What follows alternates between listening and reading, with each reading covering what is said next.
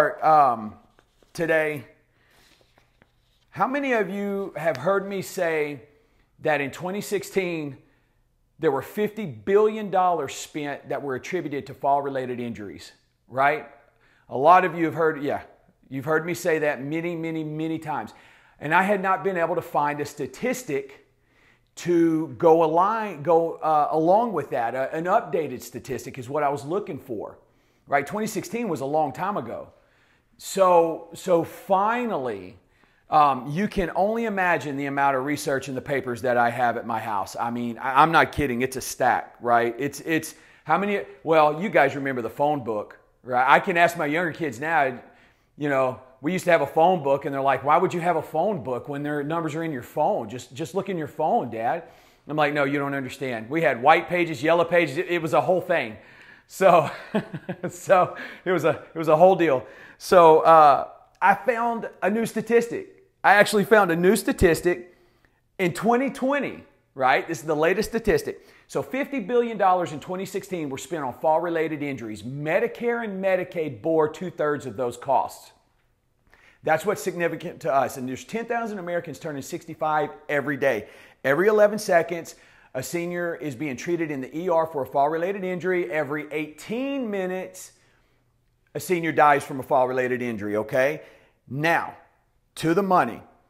$67.7 billion were attributed to fall-related injuries in 2020. $67.7 billion. Now, when we quoted that stat, I told you guys that's going to go up, and it's going to go up exponentially. That 10,000 Americans turning 65 every day, that's going to continue well into the 2030s. You know what else is going to continue? Patients and seniors who are developing neurological diseases, right? And those neurological diseases greatly impact our balance because two things. As we age, the synapses in our brains get further apart, right? Here's all you need to know. Synapses, that's the space between the two axons, between the two nerves in the brain. When you make an action, you learn a word, there's cells that congregate, right? And you have signals and messages that go across these spaces from one nerve to the other in your brain, okay? Now, as you get older, I want you to think about these nerves as train stations, right? And your train tracks get longer and longer and longer as you age. It's very similar. You can see it in real life when a child goes to step up onto a set of stairs and he misses the first step and catches his foot and he goes to fall, but instantly he's able to adjust his foot and get it up and avoid the fall. For seniors in that same situation, it takes a little longer to adjust the foot, right? That agility. And what ends up happening a lot of times is they fall. Well, a lot of that is because the synapses in the brain, the train stations have gotten further apart, and it takes those trains a lot longer to carry those signals from one train station to another, okay? Good news, the brain is malleable, right? It's malleable, meaning that we can move them closer together, and the way we do that is exactly what we're doing right here in class. Exercising, right?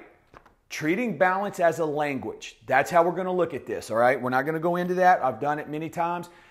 You can go to my YouTube channel and pull up that lecture, and you can see how we talk about balance being a language and how our brain is connecting there.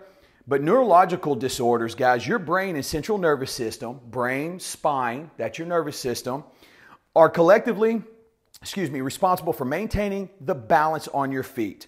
If something disrupts the communication between your central nervous system and brain, this will hinder coordination and lead to spinal stenosis and balance problems.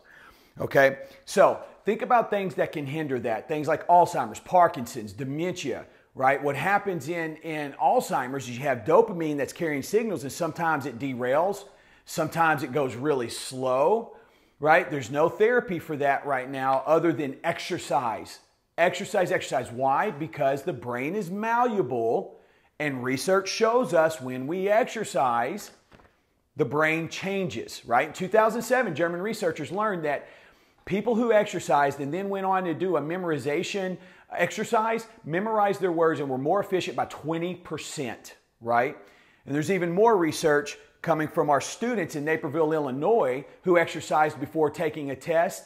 This test is given to kids all over the world, and this is how we determine where our ranking is in the world based on science, math, and there was another one I can't remember. Science and math is what's most important for us. These kids were down towards the bottom on their last testing period, all right? And they test, I think it's 4th, 6th, I know it is. It's 4th, 6th, 8th grade. These kids, they were in 8th grade. The last time they tested, they were closer to the bottom. They exercised. Long story short, when they retook the test their 8th grade year after they had been exercising before school, they ranked 3rd in math, 1st in science in the world. In the world. Lots of research on exercise and the impacts on its brain. So let's run through these really quickly. Neurological disorders. Some of these you guys may have not realized. So we're talking about vertigo. We're talking about something called benign paroxysmal positional vertigo. All right, what that is that occurs. It's spinning sensations on movement, such as turning or tilting the head. What that is calcium crystals in your inner ear that are responsible for enabling control over your balance. And when those crystals are dislodged from their actual position or repositioned somewhere else, this is when you get that vertigo, okay? Vestibular neuritis, all right, it's another form of vertigo. You have persistent postural, perception dizziness, a lot of weird things. Here's one that you may not have realized, migraines. All right, migraines can cause balance issues. Concussions. All right, if you've ever had a concussion, it's much easier to get the second concussion. From there, it's much easier to get the third concussion.